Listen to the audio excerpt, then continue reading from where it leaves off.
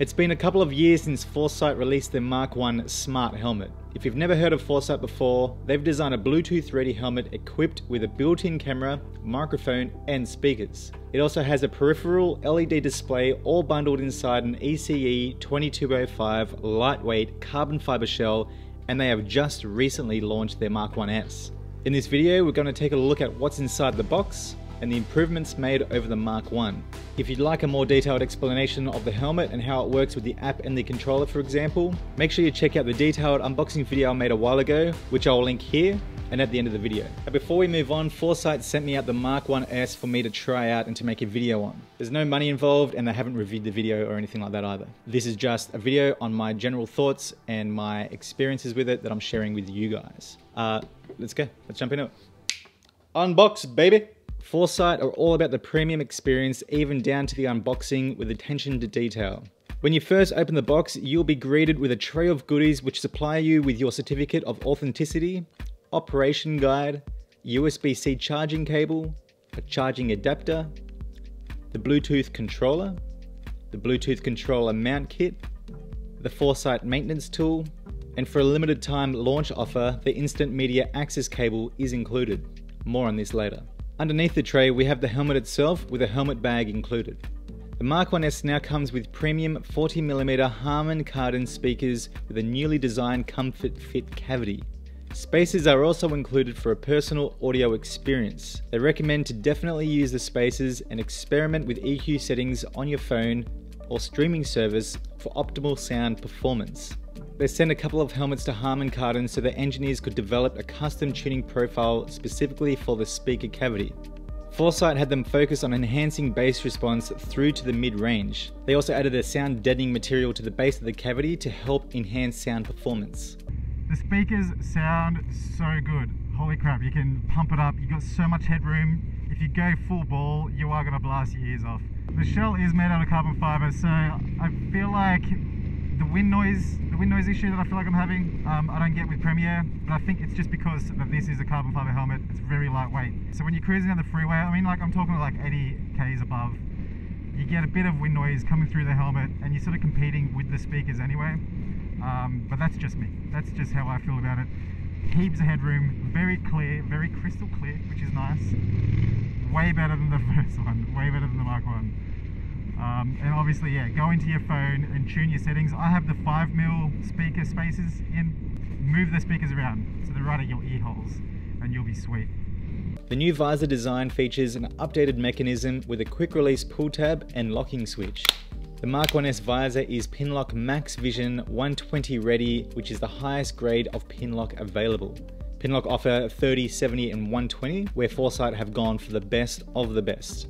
120. And the peripheral is super wide. You can't even see that little line thing around you while you're riding. It's awesome. The camera has had a slight tweak with an improved color tuning profile and even wider field of view.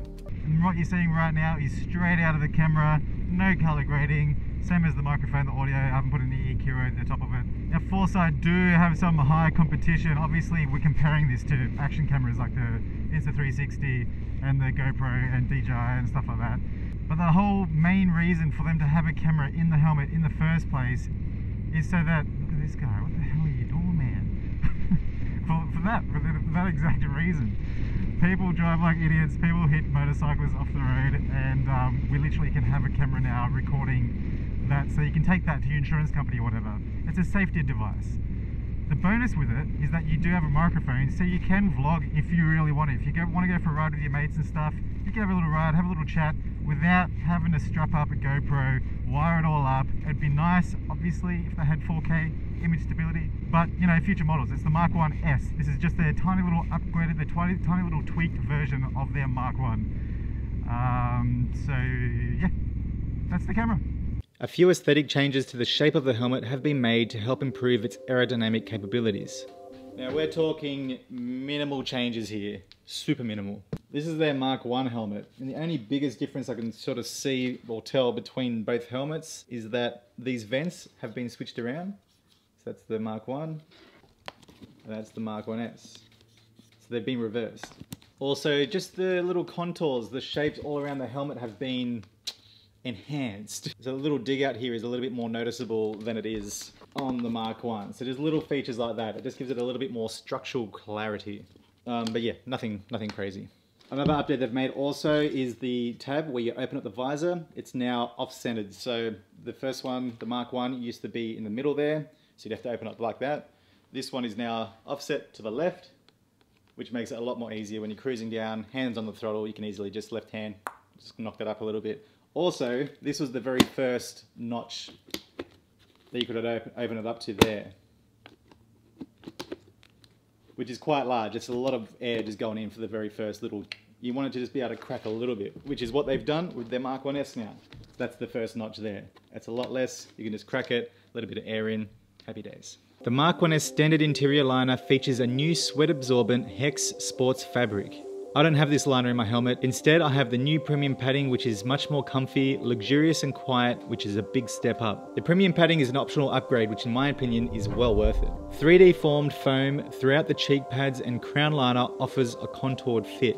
The new neck roll design with an extendable chin curtain creates a tighter seal around the neck, which significantly reduces noise while providing better isolation for improved audio performance. Premium sweat wick materials have been selected for durability, comfort and fit. If you love the feel of premium material or ride long freeways on the regular, then this is an option that you may want to include. Comfort lineup feels fantastic. It hugs your head. I've never experienced this with a helmet before. It literally locks in behind your head. Everything, the extended chin curtain, keeping me all nice and warm, stops all the little air holes seeping air in, so it's great in winter. In summer you can remove the chin extension, the chin curtain, but yeah, feels great. Padding on my cheeks, fantastic. It's not rough, it's not all weird, and it smells freaking good. The app has also come a long way. The alerts are much smarter now. An algorithm takes into account your direction traveled, speed, and what type of road you're on to work out how relevant approaching alerts are to you. It used to just be a permanent 500-meter ring around your location that would catch everything that hits it, and the alert would come through the helmet, which is why I used to have notifications turned off. Now, it's a different story. The app now provides you with the ability to access your media directly from your helmet, where you can manage your video files. Woo! That's awesome. As well as trim and export clips up to 30 seconds in length, which is perfect for sharing your ride on social media without the use of a computer. Or if you're at the pub and you want to show your buddies, oh, check this out, there was a kangaroo that jumped out right in front of me, I swerved it, did a wheelie. Auto record enables you to capture your ride without the need to use the app or the controller. Turn your helmet on and recording starts automatically, and your footage is saved when you turn the helmet off. It's perfect.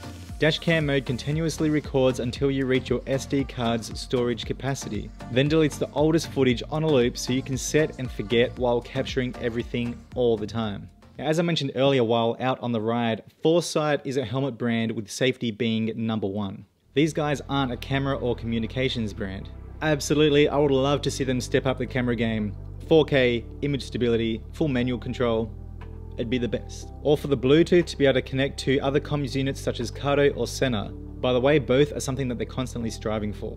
Forcite are a smart helmet brand pushing the boundaries to help our riding experiences be a safer one, all while delivering a premium experience to the customers, not only with quality, but with customer service. This helmet is perfect for those who want a dash cam without the fuss of having to mount a GoPro with a media mod, external microphone, or having to add in a comms unit if you like to listen to music or chat to friends. If you aren't a serious video creator and you want to share footage of your ride with some mates with the ability to record your voice while riding, or maybe you want to record your track days. Here in Australia, you aren't allowed to have an action camera mounted to your helmet on racetracks. But the Forcite helmet is track approved, which is incredible. The team at Forcite are here to stay and are pushing the boundaries with the safety, tech and usability, and I'm super excited to see what will come next. Hopefully an MX style helmet. So I don't do sports, I don't do full face. MX, come on guys. I actually know the guys at Forcite as well personally. They're based in Sydney, they're an Australian brand, which is awesome, full local. They're a bunch of awesome dudes they'll be watching now. Peace guys, peace. We actually went for a ride where we were testing out the live wires to see how far they'd get on a single charge. They're lovely guys, and if you have any questions or any concerns or any suggestions, reach out to them. Their customer service is very, very good. They're a bunch of dudes and they're making helmets and they're having a good old time. How do you get your hands on one? Simply jump on the website and place your order. They're assembled to order and they did experience some delays in materials for their launch date. So at this moment, if you order today, there's about a 4 to 5 week lead time. Shipping is limited at the moment, so make sure you check out the website for details. The Mark 1S pack is Australian $12.99 with added options available. If you'd like to receive 5% off the total price and receive a free pin lock valued at $59, then make sure you use code MOTOFEELZ5 at checkout. This code is an affiliate code where I receive a small kickback from every purchase made at no extra cost to you. But I always try to get you guys a little something for free, you know? I try to help you out. And in doing so, you help me out. So we're helping each other out. So what are your thoughts on the new Mark 1S? Let me know in the comments below and I'll see you guys in the next vid. Peace.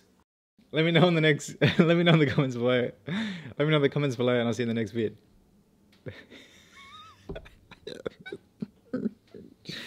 Peace. So what are your thoughts? Oh man, I can't do it without a bloody... See you next time. So what are your thoughts on the new Mark 1S?